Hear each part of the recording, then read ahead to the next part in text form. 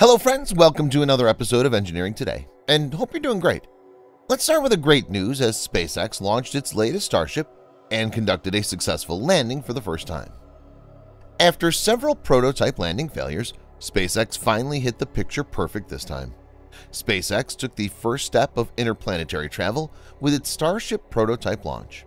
On Wednesday, May 5th, SpaceX's latest Starship prototype, serial number 15 or SN15, lifted off at 6:24 p.m. Eastern Time from the company's Boca Chica test site in Texas.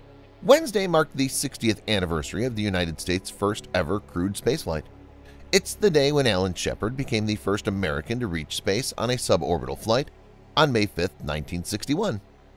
On this historical day, SN15's successful flight took a big step forward in the history of the spaceflight era. Starship SN15 originally scheduled to launch on April 30th, but since then it faced back-to-back delays. Wednesday's launch attempt put the series of delay to an end. Just like its predecessors, SN15 ignited all three of its Raptor engines and slowly lifted off into the cloudy sky. The Starship reached a planned altitude of 10 kilometers, that's 6.2 miles, and shut down two of its Raptor engines. SN15 then briefly hovered at the same altitude using one Raptor engine. After the final Raptor shutdown, SN15 slowly came down to Earth while performing a belly flop on the way. During landing, two of its Raptor engines reignited in order to slow down the Starship. Finally, the Starship conducted a perfect landing on a concrete pad. Like SN10, the Starship caught fire during its landing. Fortunately, SN15 did not explode, and the fire was quickly put out by the water cannons located on the pad. Starship SN15's all four predecessors made a successful flight, but they stuck at one thing, the landing, which SN15 did on Wednesday. "We're down, the Starship has landed," John Insprucker, SpaceX's principal integration engineer, stated after landing. "Starship landing nominal," SpaceX CEO Elon Musk tweeted. SpaceX has been collecting data from the Starship prototype testing. They knew SN15 would require some improvements in order to conduct landing. SN15 has vehicle improvements across structures, avionics, and software, and the engines that will allow more speed and efficiency throughout production and flight, specifically a new enhanced avionics suite, updated propellant architecture in the aft skirt, and a new Raptor engine design and configuration. SpaceX officials wrote in Starship flight description. This flight includes multiple upgrades and improvements to address the findings from the rapid, unplanned disassembly that we experienced on the last flight, Insprucker said during the webcast. The vehicle also incorporates changes to get us closer to the orbital configuration. SpaceX has plans to launch Starship SN15 for another test flight, but the company didn't disclose any details regarding that flight. It will test the reusability of SN15. Only way to create rapidly and fully reusable orbital rockets, the fundamental technology revolution needed to make life multiplanetary, Musk stated on Twitter. Meanwhile, Starship SN16 is waiting for its turn at the SpaceX facilities in Boca Chica. SpaceX's Super Heavy booster is also under development. Super Heavy booster will serve as the first stage for SpaceX's next-generation launch system. Apart from that, SpaceX is developing a lunar version of a Starship for NASA's Human Landing System. However, this contract is still on hold. When asked how this contract will help SpaceX Starship development, Musk stated, "It's definitely going to be really helpful. It's mostly been funded internally thus far, and it's pretty expensive. As you can tell, if you've been watching the videos, we've blown up a few of them," he added. "Excitement guaranteed one way or another. It's a tough vehicle to build because we're trying to crack this nut of a fully and rapidly reusable rocket," he stated at that press conference. "If you have rapid reusability, then that's the gateway to the heavens. That's what we're trying to get done." SpaceX might launch a Starship prototype into Earth orbit by the end of this year. Based on the progress, Musk recently said that SpaceX could finish developing its fully operational next-generation launch system by 2023. Let's move on to our second news, based on SpaceX's refurbished Falcon 9 booster. Another Falcon 9 booster refurbishment, but this time on GPS-3 SV05 satellite launch. In this mission, for the first time, a refurbished Falcon 9 booster will be used for the National Security Space Launch Program. This GPS-3 SV05, made by Lockheed Martin, is the fifth satellite of its series.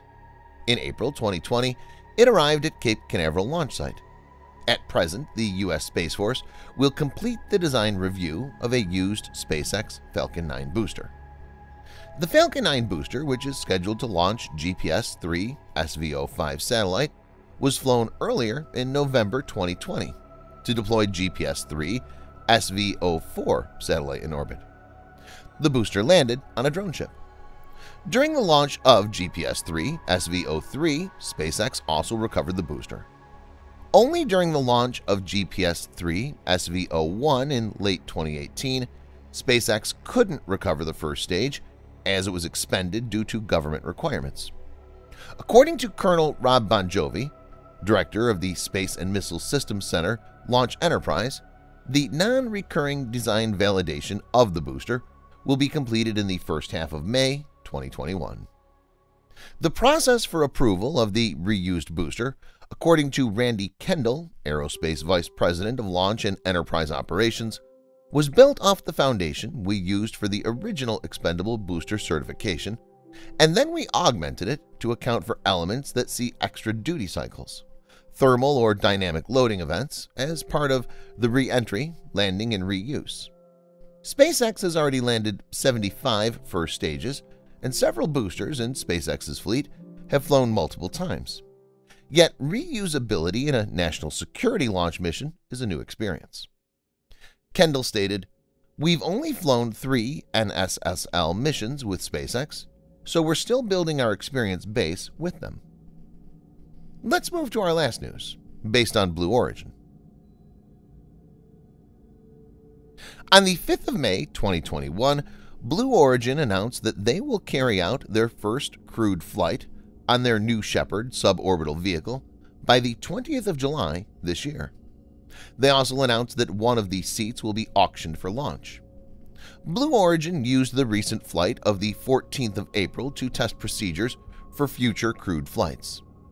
The procedures included company personnel playing the role of customers, boarding the vehicle during pre-launch preparations, and also thorough inspections of the vehicle after landing. Ariane Cornell, director of astronaut sales at Blue Origin, said, "We've flown this vehicle 15 times, and after the last flight, we said, it's time, let's put people on board." According to a terms and conditions document posted on Blue Origin's website, the New Shepard crew will have to fulfill some physical and other conditions. According to the conditions, they must be 18 years old, they should weigh between 50 and 101 kilograms, and their height must be between 152 to 193 centimeters. A technical condition is that they must be able to withstand 3 Gs of acceleration during launch and 5.5 Gs during re-entry. The scheduled date of the New Shepard flight also marks the 52nd anniversary of the Apollo 11 landing. The company did not reveal the names of the people who would fly on the vehicle. Till now, it will make one seat available to the public via an auction. The company will accept sealed bids up to the 19th of May. According to Blue Origin, the bids can go up to $50,000. Then, from the 19th of May onwards, Blue Origin will hold a public bidding process. Finally, on the 12th of June, they'll move on for a live auction online. Blue Origin stated that, "We're auctioning off the first seat to benefit our foundation, Club for the Future." On the 29th of April, Blue Origin had announced that they will disclose their plans for selling the first seat on New Shepard. Blue Origin didn't disclose about their ticket sales strategy, including how much they would cost in the future. "We don't have details on the prices for future seats, and we will announce the details of how those future sites will be sold in the future after this auction," stated Cornell. She also said that Blue Origin will take into account the most active bidders of the auction for future ticket sales. Cornell said, "We will have a couple more crewed flights before the end of the year, after the 20th of July flight." Thanks for watching. Please subscribe for more videos like this. Hit the like button if you find the video interesting, and kindly provide your valuable feedback in the comment section. This will help us to improve.